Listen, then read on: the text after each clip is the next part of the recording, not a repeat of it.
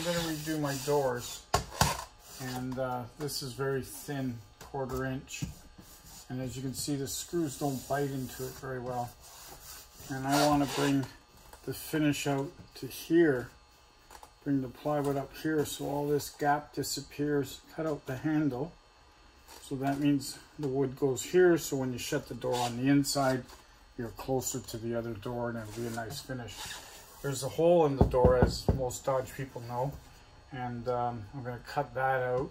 It's going to make that into a cubby, and I'm putting 3/8 plywood because you can screw into it and it holds quite well, the screws. I want to build a cargo bar that goes on with a flip down cup holders. So I need this to be stronger, and I'm going to use this as a template, but just add this extra wood. So this is what I mean by bringing the wood out further, because it blocks all this ugly on the inside, and then you cut a gap big enough to get your hand in and open your door. It hides this mechanism from the inside, which is good. I'll wrap the vinyl around so it's finished on this side when you look in. Carpet hides a lot of things. The vinyl's going to be similar, but the carpet does really well. And then the cubby on the side, basically I want to build a cargo bar that screws onto my door. This cubby will be part of it, maybe a shelf on it or below. Got to stay higher than the floor, so I'll have to figure that all out. Yeah, so that's what I'm going for, this finish here. I just realized that that mechanism is different. This is 76.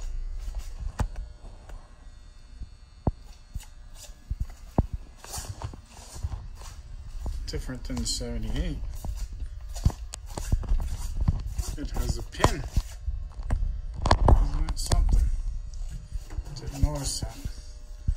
So there's the other change. Lots of subtle changes. Some of them not so subtle, but very interesting. It's stuffed with pink right to the walls. So I will pull that out and look inside. There's no rust because it was stored inside. Not sure what it would do outside, because people say you shouldn't put it against the metal. I had this in my 76 and I didn't have any issues. So I'll take the top off, cut one piece, and go from there. Okay, I cut my panel out. Used the other one as a template, made it 2 inches bigger so that the handle can come down. That's my cutout, a little larger in the wood than the hole, so it covers the steel edges.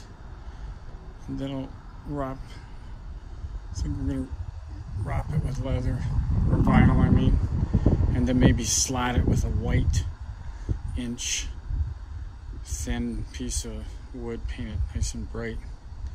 So I'll have the blue in the back with a white panel on, 3D kind of. Getting dark out now, so move inside. So I cut the 3/8 out, and I'm going to let it soak with a bit of water and some weight in the middle, just to give it that help on the bend. By the time I put it up, it should.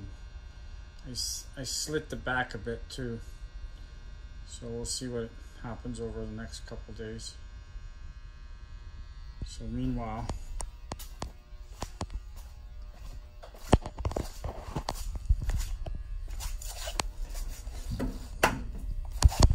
just cut a piece of wood 4 inches, and I put it in snugly, and not too snug so it pushes out the outside, but I put a couple screws through the holes that were already there to hold it, and then from there I'll put side up, and finish the back with some vinyl.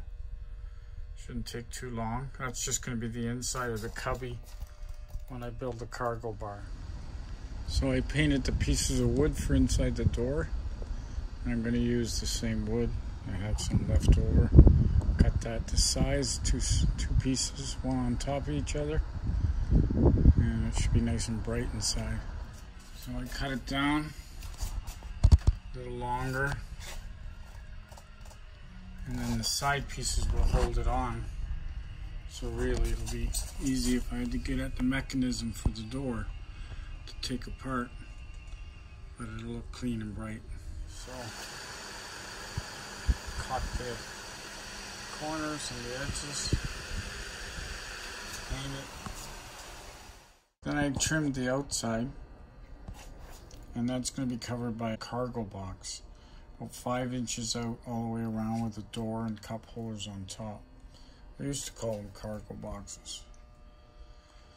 So I'll get some buttons for the screws. I put maybe 3 in there because the cargo box will screw on over and hold it quite well.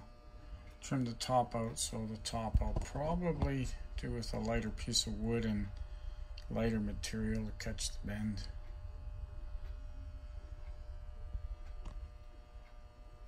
And that's pretty deep down inside, so always need space. So I picked up this pine wood. I like the way it the grain sort of divided, so I might do it in a natural. Keep it light. A couple pieces just to build the cargo bar, and some shelves for the inside. Once I start doing it, you'll see what I'm thinking. Okay, so I threw this together last night. I'm going to leave the top open for a cubby inside. I'm going to put another top on top of that with the cup holders in it. And when you open the doors, you have your cup holders outside, and it should be cool. I stained it. I didn't really like natural because it was too plain, just like the top basically. So there's my door that's going to fit in the middle. Gotta get some cool hinges. Leaving the top open. I'm going to cut 3 holes in that for cup holders on top, and some kind of blocking between the two to raise it, whatever height. So I'll let that dry while I cut holes in the top. So I picked up this 3-inch drill bit. The cup holders in my other van are 2 3/4, but I find the newer stuff doesn't fit in there. Big size coffee cup or Gatorade bottle or something like that. So now I'm just going to line up and put 3 holes centered, stain that, mount it, and have some cup holders. Something like that. I'm going to raise it up a little higher than that block. Probably going to try and find some spindle and cut it and put it in the middle there. So I bought these legs off of bed or table. And as you can see, I trimmed that one. I'm going to cut that one, take that peg out, drill a hole through it, and use it as my spacer. Once I figure out what height, just walk the aisles of Home Depot and figure out. So I never know what I'm going to do actually, but I had these leftover tiles from doing the box top, and the blue trim just adds a little flare. I'm going to do down the sides, probably across, and that'll be exposed in the van, so that'll look cool. And this will have a door. So I trimmed the rough edges of the pine. It's like a weird combination, but I think it'll tie in. I can always paint the box white if I have to. Put a coat of urethane on it and just sprayed it. It's a lot easier. Dries quite fast. Doing the other part separate. So I got a few coats of urethane on it. It's starting to shine up pretty nice.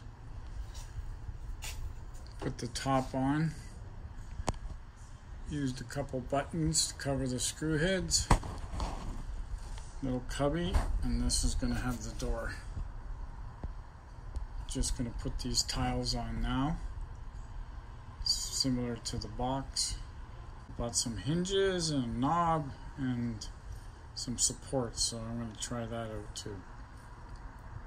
So the door is on. I found these hinges and then the starfish handle. Try to give that beach vibe. Now I got to put the door supports and put the tile on this. I recessed the screw so it won't interfere with the tile. Probably about 20 man hours, believe it or not. So I got the hinges, the handle on, the tile on the top, and then I put a pull on it, come down like that. Little table, little countertop, outside when the van doors open, more than likely, but easy access to stuff inside. Now just let that dry, and then I'm gonna grout it. Gotta grout the top tile in the cabinet, a few little touch-ups, and then mount it to the door. So that's how it's gonna sit.